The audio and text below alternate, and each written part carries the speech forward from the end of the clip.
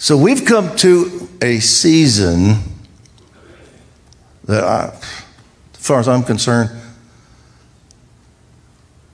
all of heaven has been waiting for this season for a long time.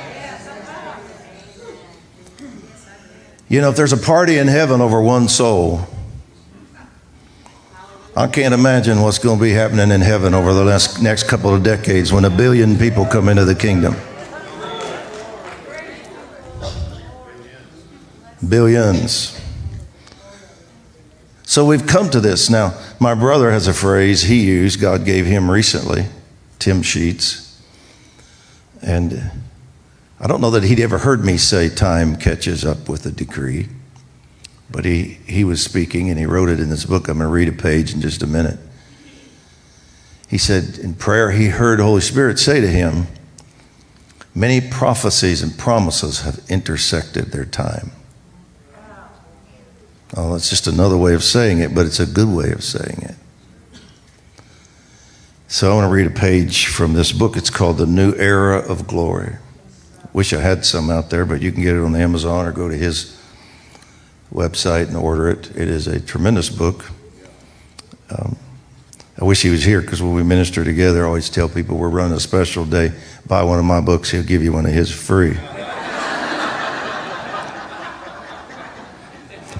It works well unless he speaks after me. If he speaks after me, it doesn't work well. So he says this. 1 Timothy 1:18 in the Message reads, I'm passing this work on to you, my son Timothy.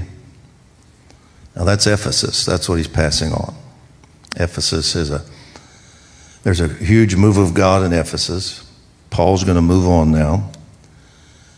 He's going to leave this young man there, and it's a very challenging assignment for a young man. And he's having a lot of difficulty. He's having culture, the city and demons are fighting him, and people are fighting him. Can you imagine that? And they're even believers are fighting him. Can you imagine that? The deacon committees and people like that. Anyway, not all demons are deacons are demons, by the way. I shouldn't have said that.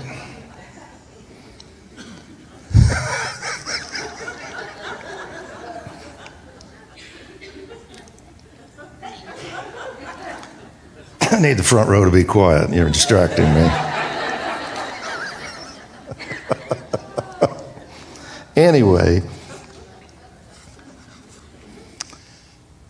so Paul writes Timothy a couple letters. He says things like, don't let them despise your youth. And he doesn't just pat him on the back and comfort him. He talks to him as a son, and he says, come on, I need you to get it together. I need you to rise up like a soldier. I need you to fight the good fight of faith. I need you to stir up those gifts in you. I need you to get the prophecies out we spoke over you and start warring with them. I need you to start speaking them over yourself. You don't have a spirit of fear, but power, love, and a sound mind. So he's encouraging Timothy, but he's also giving him a little kick in the seat of the pants, saying, come on, man. You're bigger than this. You're able to do it. Now rise up and do this. So, that's the context. I'm passing this work on to you, my son Timothy. The prophetic word that was directed to you prepared us for this.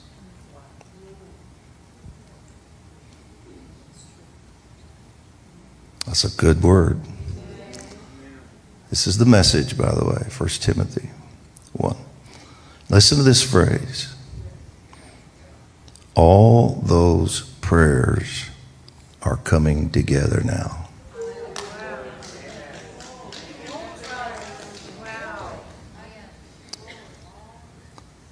That's what Paul said to Timothy. All those prayers. See, some prayers are not for now. You prayed some prayers 10 years ago that were for now. All those prayers are coming together now. So You will do this well, fearless in your struggle. So it goes on to say, this is now my brother writing, not the verse. All the prayers are now coming together. The prophetic words. Did I tell you the name of the book? Okay, because I wanted you to be able to order it if you want it. It's called The New Era of Glory. The prophetic words and decrees of faith from long ago are coming together like a battering ram opening doors to a new season. They have prepared us to rise up and define this moment. Strategies of good warfare are providing pathways to victory after victory after victory.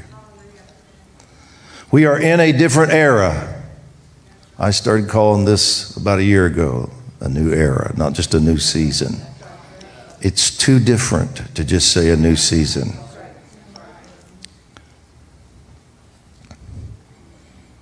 We are in a different era. We are not fighting the same battles we used to fight.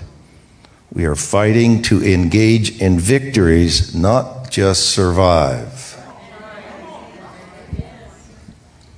We are not in survival mode. We are in obtaining mode, and that must become our mindset. It's time to obtain the victories. This era is going to be marked by a church that is triumphant and moving in victory. The world has never seen anything quite like the New Testament church that's going to arise. The prayers, the all-nighters, the tears of intercession, the Lord says, are all coming together now. The identity of the New Testament church is entering a destiny change to represent Christ and his kingdom government as intended. We are now entering into a supernatural era, the most supernatural era that the kingdom of God has ever had on the earth. Now, I just want to pause for a second. Because you sort of, you need to ask yourself, do I believe that? That's not a quote from Scripture. That's what he's saying. If you believe it, that is a profound statement. I believe it's the word of the Lord. I'm going to read it again. We are entering a supernatural era. The most supernatural era that the kingdom of God has ever had on the earth. We are pregnant with promises that are about to be birthed. This is the era of open doors for miracles and the completion of miracles that we've been standing for. We are moving into a miraculous movement moment. A movement that moves.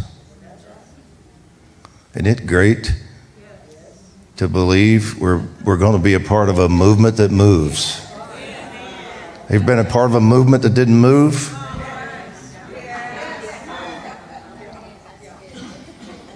It is now intersecting its moment. It is now intersecting its moment. End from the beginning. Time catches up. It is now intersecting its idios kairos. And that changes everything, he says.